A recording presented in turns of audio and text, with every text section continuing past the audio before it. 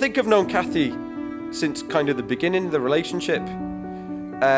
Meeting on the hallowed dance floor of a Sligo nightclub. Straight away you knew it was something special.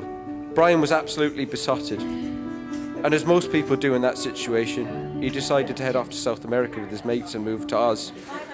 He couldn't get much further away if he tried. And I was sick of hearing him on the phone. Oh, she's gorgeous, I love her. But you have to go halfway around the world to get away from her. I was like, thankfully, Kathy felt the same and moved out to Oz, where they became baristas and wine experts. And the rest, like they said, is history. But I think you'll all agree, we are absolutely delighted to have them home.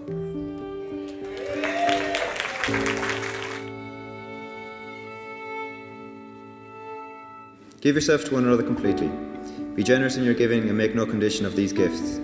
Love one another constantly and fully. Be humble in acceptance of your partner's love. Be honest with each other and do nothing that gives cause to deception. Be patient with one another's flaws and accept each other for what you are, not what you wish one another to be. Communicate constantly with one another. Be calm, patient, tolerant and reasonable in your communication. Share with one another's misfortune alike. Fuse your souls into one and be happy for the love you have been so fortunate to find one another.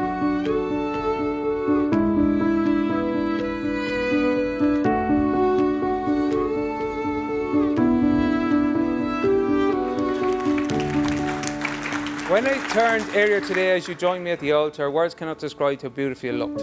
I'm so proud to say that you're my wife. You really do look amazing and I'm sure everyone here will agree also.